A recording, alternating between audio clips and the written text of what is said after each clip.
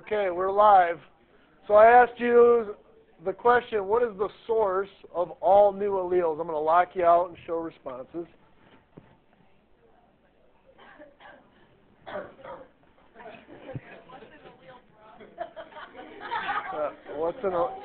If you know how to spell allele, you probably know what it is.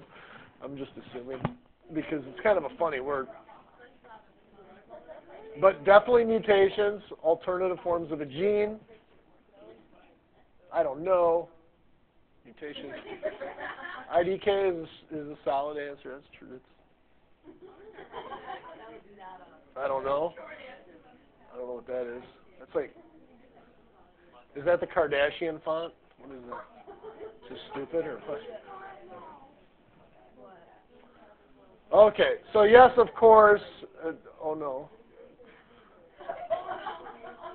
Is that Marcus? All right, so let's get started, you guys. So today we're going to be looking at how we can alter alleles. And I kind of wanted you to get thinking about different versions of a gene. You guys, if we screw up our DNA, we have the wrong code, the wrong codons on RNA, okay? And if we have the wrong codes on RNA, sometimes we can get the wrong amino acids. And if we get the wrong amino acids, we get a different polypeptide. And if we get a different polypeptide, well, sometimes they don't function, meaning our proteins don't function the way they're supposed to be. And so often mutations don't show up until there's several mutations. And there's a really big mistake. So in genetics, a mutation is basically a change in the structure or amount of the genetic material in an organism. So if I change the DNA, the base model for who we are, that's a mutation. So a genetic mutation or mutant is an individual whose DNA or chromosomes are different from some previous or normal state. When I say normal, it's kind of said tongue-in-cheek a little bit because our DNA changes all the time, okay?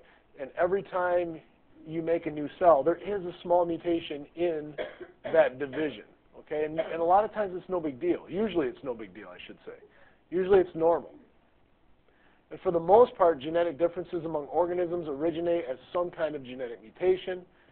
Again, the source of all new alleles is mutations. Otherwise, we'd just be trading the same baseball cards over and over and over again, generation after generation after generation. Baseball cards meaning alleles, right? So if we never had the ability to make new alleles, we would have the same deck of cards from the beginning of time, which is kind of would be really boring, right? We wouldn't have cool fossils to look at of dinosaurs that are way different than what we are today. So every unique allele of every gene began as a mutation of an existing gene. If we're petting our neighbor, we're not doing what we're supposed to be doing. I'm just saying. Get focused.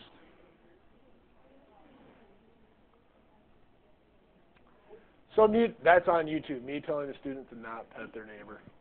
Just for the record, it was a girl petting another girl's hair, so if anybody's listening to this, it wasn't like a weird thing. But it was a little weird during lecture, right? Okay. Oh, I'm not. Yeah, it's always on YouTube. So mutations occur naturally as accidental changes to DNA or chromosomes during the cell cycle. I want to see how good you guys are. Who can list the stages of the cell cycle? I will give you a hint. Okay? There are 5 of them. More depending on how you break them down.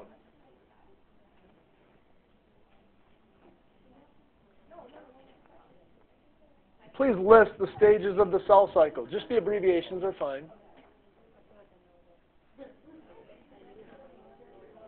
See what you guys remember from biology. You got that? All right, now we're talking.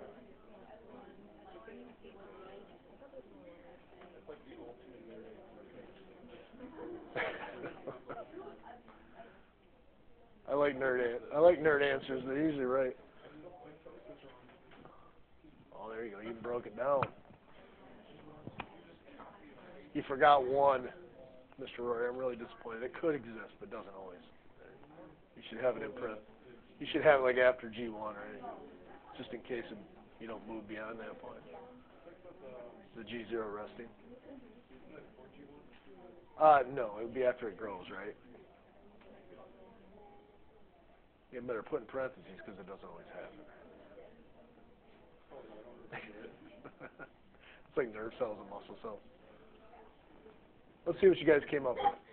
Locking you out in 5, 4, 3, 2, 1. Let's see what we learned last year. And I'm going to lock you out right about, better hit enter, over and right now. Did you send it? All right. So, S1, okay, S1G2, you got the order right. We'll talk more about that. Looks like somebody bailed on their answer. G1S, G2, mitosis and cytokinesis. That looks good. I like that. G1S, G2, mitosis, cytokinesis. Stay trippy, super. Is that trippy? Is that trippy gang? Oh, good Lord. Did I ever tell you about the time I chased Trippy Gang down the hallway? I didn't chase him. He ran. No, I am not telling that story on YouTube. No. No, not on YouTube. All right, so I will tell it later. So, yes, you got the order. Well, I don't know where P1, P2, I don't know what that is. Okay, you got 3 steps of mitosis there. All right. Yeah. Interphase. Well, okay. Yeah, you end interphase, then you go through your mitosis, which is prophase, metaphase, anaphase, telophase, and then yes, you go through cytokinesis, and this is actually the 3 stages of interphase, right? G1, S, G2. Okay. Awesome. I like this one because it's got G0. Remember, if you don't finish if you get done with G1 and you're like a nerve cell and you don't need to divide, right? Or a muscle cell, you go into this G0, this resting stage. Did it? Awesome.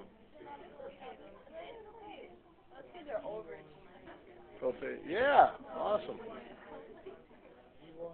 This could just keep going, right? You just write forever. All right. So you get the idea.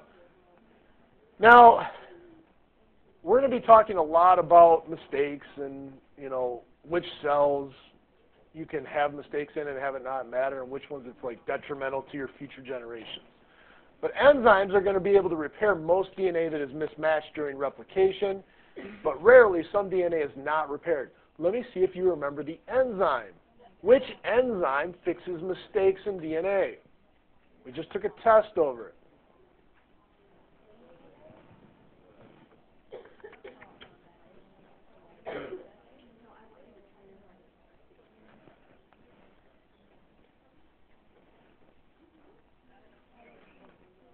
I can get it in 5, 4, 3, 2. You know it or you don't. Here we go. Oh, I locked you out. Sorry. Oh, all right. There you go. All right. What is it? DNA put. I can fix that. Oh, a guy from Holes? Yeah. I watched the movie Holes. I don't remember that line. They flash back in time and it's got the guy from NCIS. The cowboy. The guy that always. No, I remember the movie, but I don't remember that line. Oh, I got you now with the school teacher. Okay. Yep. All right. Oh, that one. All right, I'm with you. All right, good job. You guys understand that we do have an enzyme there that can fix mistakes. So this chapter is talking about mistakes, but not the ones that get fixed. What happens when they don't get fixed is what we're kind of here to discuss. So the rate of mutation can increase by some environmental factors. Such factors are called mutagens, and these include many forms of radiation and some kinds of chemicals. List some mutagens for me just for fun. Go ahead. List some mutagens. Do not write Donatello, Michelangelo, Leonardo. Those are Teenage Mutant Ninja Turtles. Right. Oh, come on. Oh, yes, I knew that was coming. Name some mutagens, not the mutant turtles or Superman or the whole. UV light for sure, like the tanning bed, right? Okay.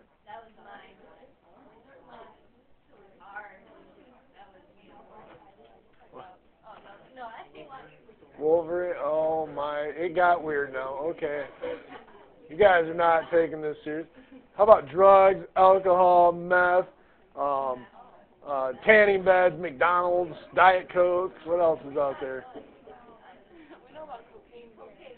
Oh,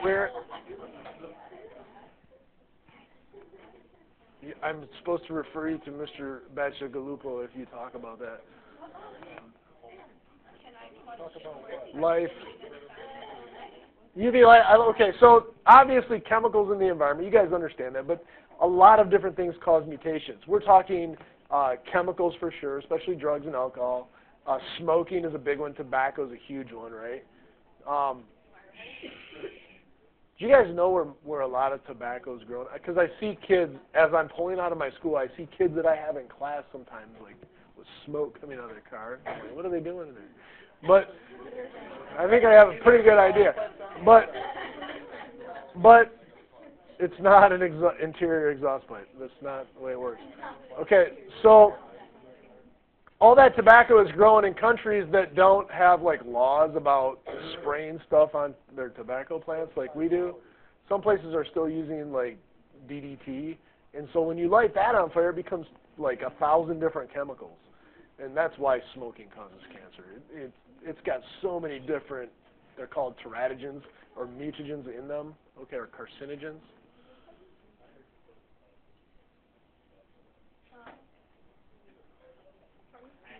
So because of the way the DNA is translated, and you guys remember the process of transcription to translation, a mutation can have many possible effects. A small change in DNA may affect just one amino acid in the protein that results from a gene. Sometimes one amino acid is enough to disturb things, not often.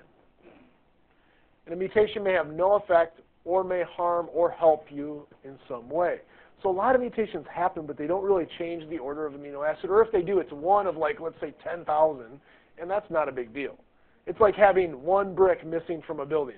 The building is still going to function. Or if I exchange a yellow brick for a blue brick in a blue brick building, I've never seen one, but that's what popped in my head.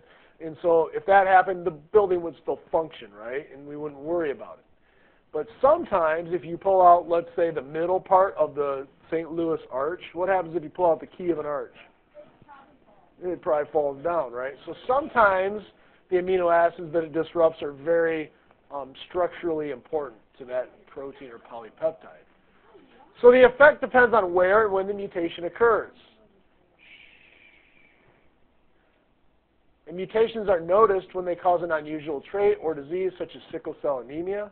It's when your red blood cells are shaped like a half moon and they don't carry oxygen very well.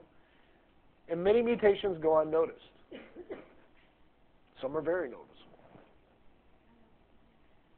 Does anybody know the type of cell where it's okay to have a mutation at? What type of cell is it okay to have a mutation because it's only going to affect you and not your children? What type of cell is it okay to have a mutation in because it will only disrupt you? What do we call those types of cells that only affect the individual and not their future generations? What are those cells called? Now I'm really dragging on some knowledge from biology.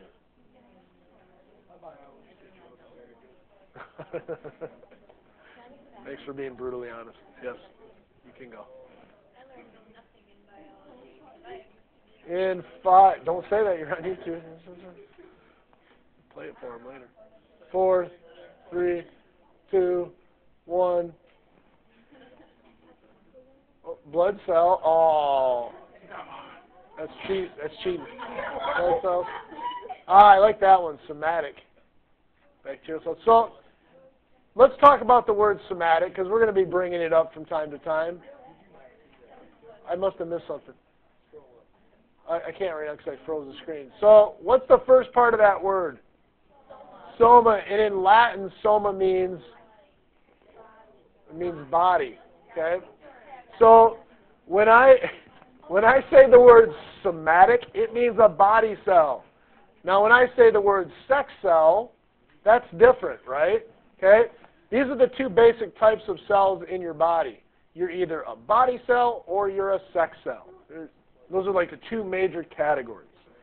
If you're a body cell and you mutate, that's bad because you could have cancer, but you don't pass that cancer on to your child because you pass your genes on through sex cells, right? Sperm and egg, gametes. Okay? You do not pass them on with skin cells. Okay?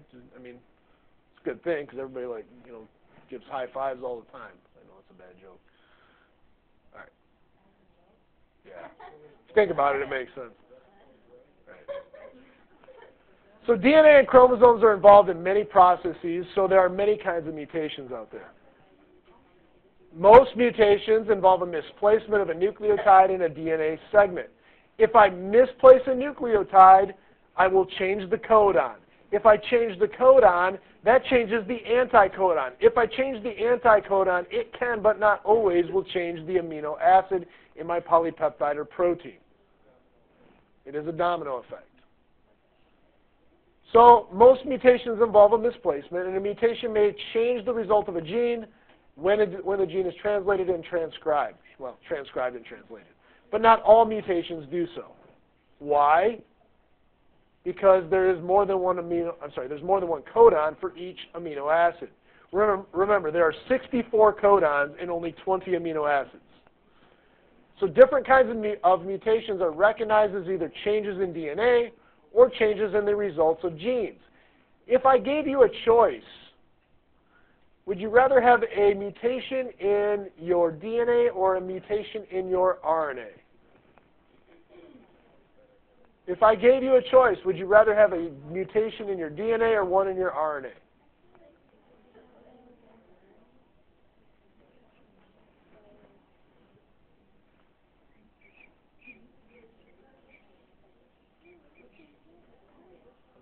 And in 5, 4, only 3 letters, 2, 3, 2, 1, here it comes. Would it be the same? We'll talk about that. Okay, everybody put RNA. Here's what, and I heard, wouldn't it be the same either way? Well, no. So we copy DNA, right, onto RNA. Don't worry about the types and all that. And then from that, we bring together amino acids to make proteins. So if I have a mistake in DNA, I will always have the wrong protein, right? Or it won't be perfect. But if I have let's say I have bad RNA, can I always make more RNA later? Yeah, because RNA has a shelf life. It's being used, right? It's going to get wore out. So if you make a mistake once in copying DNA, it's no big deal. But if your DNA gets mutated, very big deal.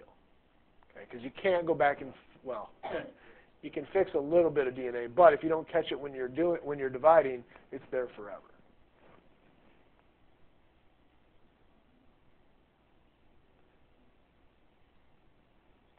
So during DNA replication, the wrong nucleotide may be paired or placed in a sequence. Now a point mutation, just think of a pinpoint, very small mutation, is a change of a single nucleotide in the sequence from one kind of base to another. So changing like a G to a C in my order. That'll disrupt things, but usually not in a very large way.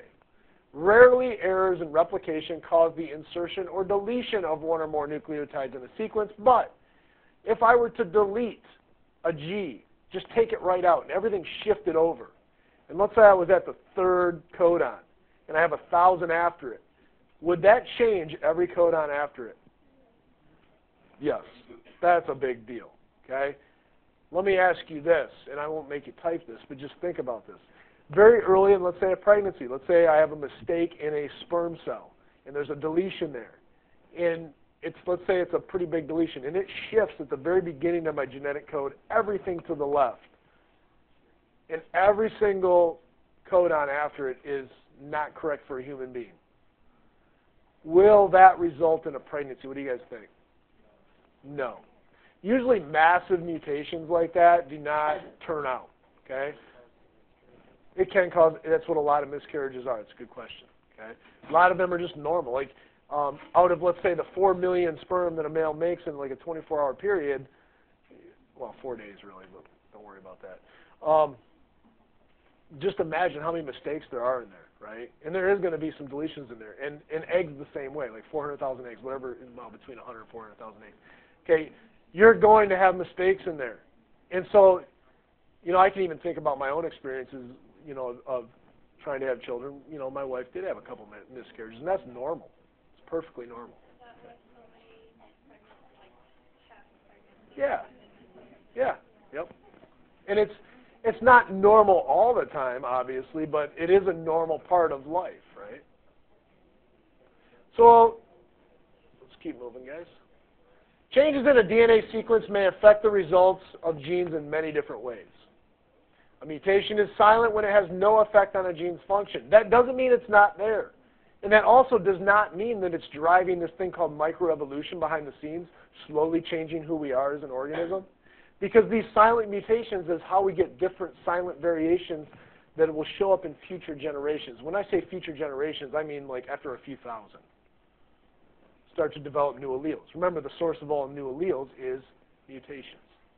Now, point mutations are often silent because the genetic code is redundant, and each amino acid has multiple codons. Remember, there are 64 different codons, right? 64 codons, and only 20 amino acids. I've said that a few times. You should probably know that. Remember that chart that you had to read on that last test of all the different 20 codons, and then there were 64. All the different amino acids. Then there were 64 different codons that could have resulted in those.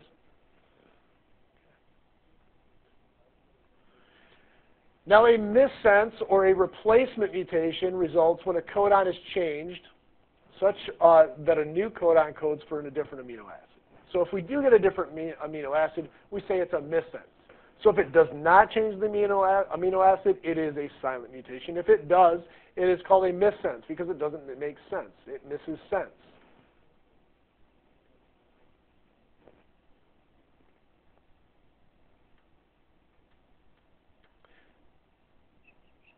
Now the reading frame of a sequence depends on the starting point for reading.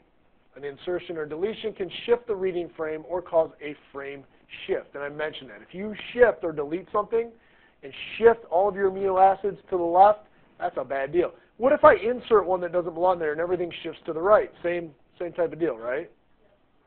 What if I never coded for a stop codon at the end of my sequence? What if it changed that and I just kept going forever? That can happen, right? Or what if I stopped too early? Then I wouldn't have that protein, right? That'd be bad. So in frame shift mutations, the remaining sequence may be read as different codons, and generally are.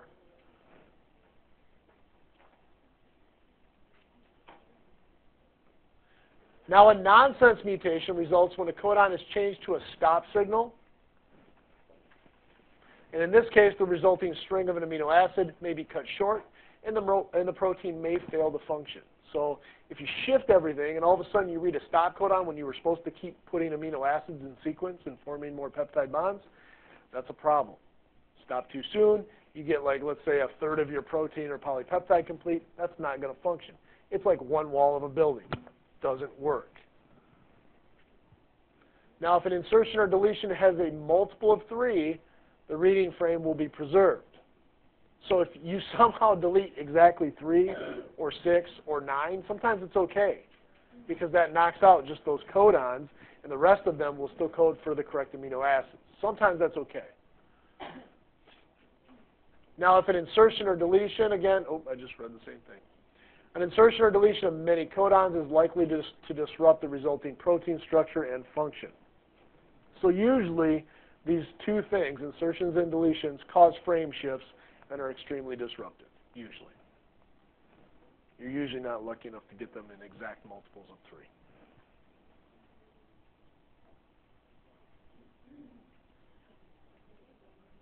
So these are the ones we've talked about. If no mutation occurs, I would get methionine, proline, and serine. Yay, the correct amino acid primary sequence of this polypeptide or protein. Okay? This would be the DNA strand that it came from. Now, if I have a point mutation, okay, in this case, I look back and I go, I was supposed to have an A, now I have a T, but CCT codes for proline, and so does CCA. So there's two different codons for the same amino acid. We call that a silent mutation, meaning it is a mutation, but it's silent because it still codes for the same amino acid. Well, if I replace, in this case down here, the A, okay, or the C with an A, CAA now codes for glycine. That's not good because it was supposed to be proline. That's called a missense mutation. Again, just disrupting one single amino acid. But let's say I have an insertion, okay, and I frame shift everything over to the right. Okay, can you see how inserting this G right here shifts everything over this way? When that happens and everything shifts over, methionine is right, but every single codon after that, GCC codes for alanine, ATC codes for isoleucine. So everyone after this is going to be wrong. It's going to be incorrect.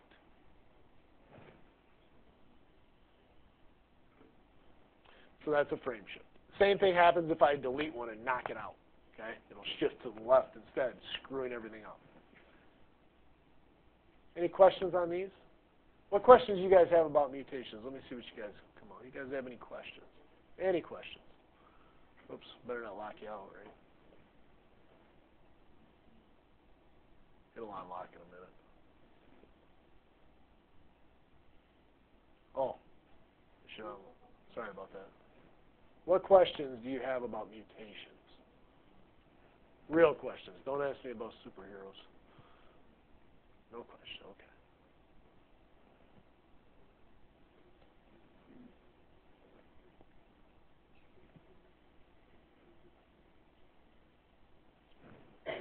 Since I have two responses, I only see one.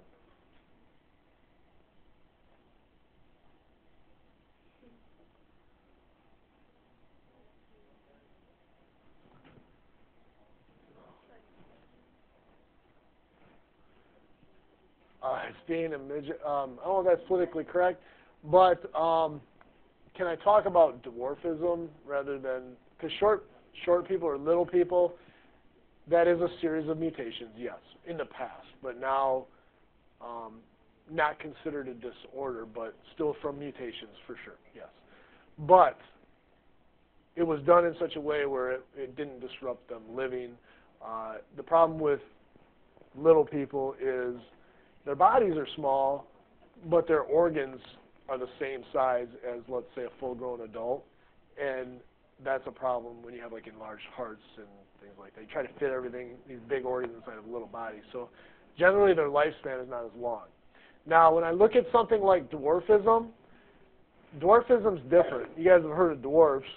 I know we all think of like movies and whatever, but dwarfism is a real disease.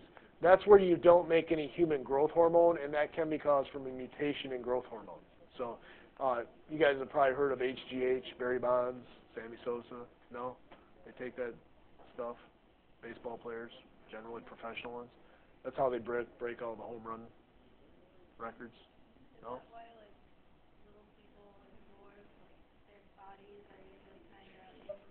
Let's stay with dwarfs, okay, because dwarfism is a disease, and I'll talk about that.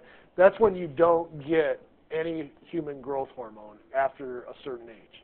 Now, and that's from a mutation, okay? There's the opposite of that where you never turn that gene off. That's called acromegaly. That's like Andre the Giant and Abe Lincoln had that, okay?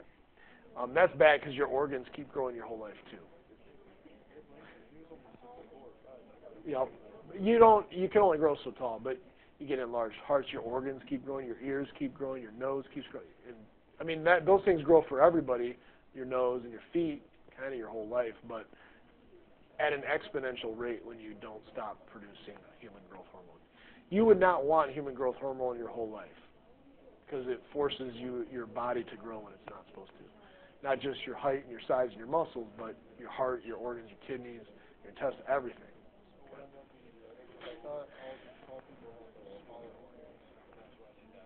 No, no, not with acromegaly.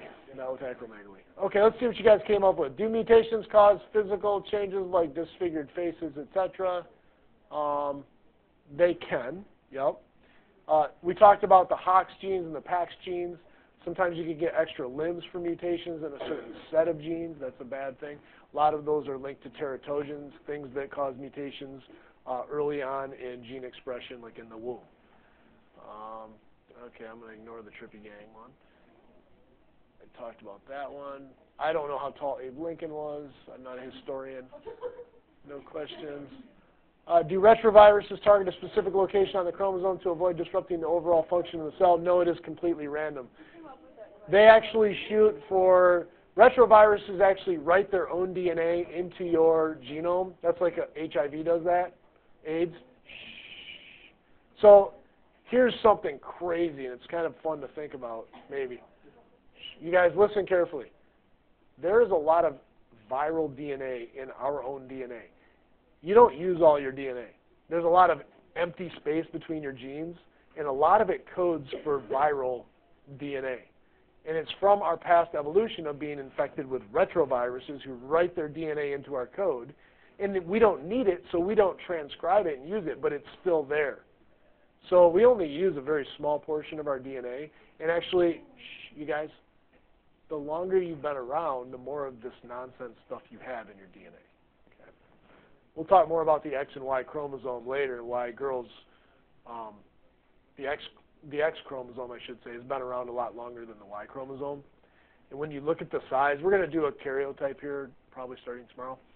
But when you look at the Y chromosome, it's infinitely smaller than the X chromosome because females obviously would have had to develop before men on the planet. The only way you get a person is from a girl, right?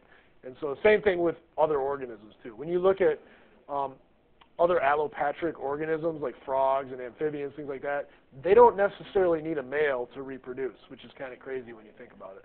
But they can self-fertilize. And so when you look at male-female, and we're going to look at chromosomes, you're going to notice that the male chromosome is way simpler and has a lot less information on it because it hasn't been here as long. It hasn't had time to evolve and take in all this extra information. All right.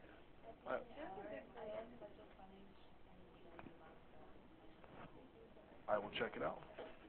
So in eukaryotic cells, the process of meiosis creates the chance of mutations at the chromosomal level. So there's a lot of things that happen in meiosis. I might give an overview of that tomorrow. What is the one thing that happens in meiosis that really mixes things up? What do we call that thing that mixes things up in meiosis? What is that thing called that really mixes things up in meiosis? Boy, you probably could list 3 different things here, but I'm going to just see what you come up with. Give me what you got. What mixes things up in meiotic division? Remember, just think of spermatogenesis and oogenesis and the divisions of meiosis and what happens.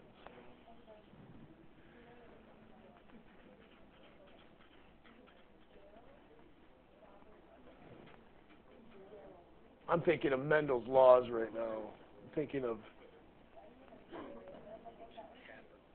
trying to get across the road. I'm thinking of being independent.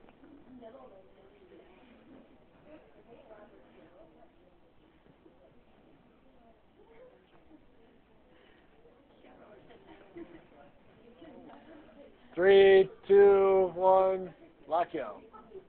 Okay, not a blender. Crossover for sure. That's the one that usually students mention. Okay. No is the answer to that question. But I don't. Telophase. No, by the time you get to telophase, it's all over. It's not going to happen. Put the lime in the coconut. Okay. Crossover, independent assortment, and random close association. Random assortment of genes. Independent assortment of alleles, and crossing over for sure. Okay? My words make no sense to me. They will by the end of the year.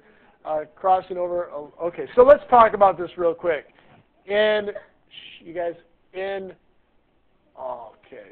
If I have, let's say my chromosomes, there's a pair of chromosomes, okay? All right? And there's a pair of chromosomes. So did I say, you guys pay attention, when you make sperm and egg, boys, this happens 4 million times a day, well, every 4 days, but every day you get a new set of 4 million because it's constantly going.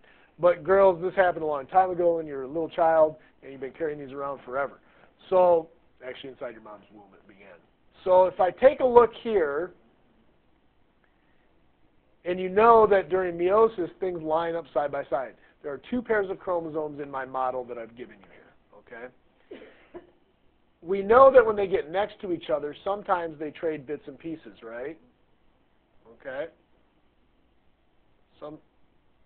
And I'm just going to make them different than each other, okay?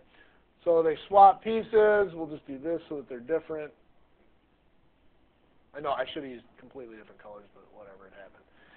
So when these cross over, this guy is different, this guy is different, this guy is different, and this guy is different. Those are different chromatids, right? And on one chromatid, there's like thousands of alleles, okay? So now just imagine we swapped like a random amount of our genetic information with our neighbor, okay? And now I have a completely new set. None of these will be like the other, and every time you cross over and make sperm or egg, this is different. Okay, again, a male will do this through his whole lifetime 4 million times a day and never, ever, ever make the same one twice. Okay? That's how random this is. The other thing I didn't mention, did I say who was supposed to be on the right and who was supposed to be on the left when I drew these? Or did we just draw them? Just drew them. So because we don't say who goes on the left and who goes on the right, that's another amount of independence there. Okay? And then when I start to separate them and I put them into different cells, I don't say who goes in what cell. That's the law of independent assortment. So you've got random assortment, you've got the law of independent assortment, and then you've got crossing over. That's the Mendelian genetics, if you guys remember from biology. That gives you complete randomness when you make your cells. Sex cells, I should say. So again, during meiosis, chromosomes pair up and may undergo crossing over, and usually the result is an equal exchange of alleles between homologous chromosomes. Usually things happen equally, and we swap genes perfectly, and we get the ones we didn't have, and everything's happy. But errors in the exchange can cause different types of mutations. These are big ones, you guys. These are called chromosomal mutations. Now we're talking about things like Klinefelters. We're talking about Down syndrome, okay, caused from having like an extra chromosome or missing a chromosome.